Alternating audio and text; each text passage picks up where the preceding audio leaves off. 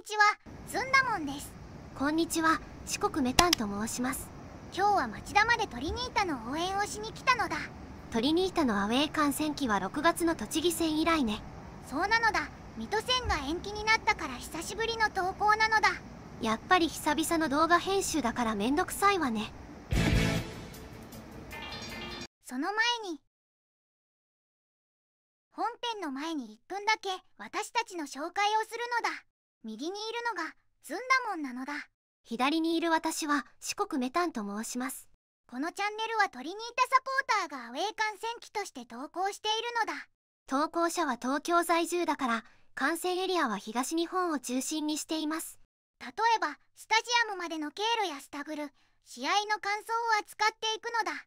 事前にショート動画で観戦予告をするからお楽しみに。そして試合当日の夜、あるいは翌日に動画を上げるのだ。他には国内外の旅行記やゲーム動画を上げています。次に私たちはボイスボックスという文章を読み上げツールなの。抑揚や成長がコントロールできるので私たちが採用されたのだ。ただし私たちの声が流暢に話せるかは投稿者次第ね。動画の編集と構成が慣れていないから温かく見守ってほしいのだ。それでは本編をお楽しみください。ところで前節の東京ヴェルディ戦でブラジル人トリオが出場していたわね。結果や内容に悔いが残るけど復帰できる状態でよかったのだ。怪我人の復帰が補強のような状況ね。今年の J リーグの移籍期間は8月12日までだからこのまま補強しないと思うのだ。仮に町田戦以降に加入選手がいても最終節までの残りが13試合。つまりは即戦力級の選手を加入させないと厳しいわ。あとは来年を見越した補強もあるけど噂すら情報に上がらないのだ。補強には金銭のやり取りが発生するからクラブのお財布と要相談ね。個人的な意見だけど選手戦力を見て戦術や試合内容を話すことは楽しいわ。ただしクラブの財務諸表や収益構造を見ていくことも一つの応援になると思うの。話は散らばっちゃったけど応援する形は無限にあるのだ。ホテル前でトリニータの選手がいたのだ。追っかけにも程があるわよ。これはたまたまなのだ。拍手で精一杯なのだ。選手たちを乗せたバスを見送ったら自分もスタジアムに向かったのだ。スタジアムに着いたのだ。町田戦は久々ね。2015年の入れ替え戦以来なのだ。もうあれから7年も経つのね。町田で行われた入れ替え戦ではダニエル選手の奮闘に心が打たれたのだ。 J さんに降格してもダニエル選手が残ってくれたことには感謝しきれないわ。声出し応援は久しぶりね。声出し応援は2019年の上浦和戦以来なのだ。後藤選手のロスタイムのゴールで勝った試合ね。あの興奮は未だに忘れられないのだ。次からは応援風景をそのままお送りしたいので僕たちは一時退避なのだ。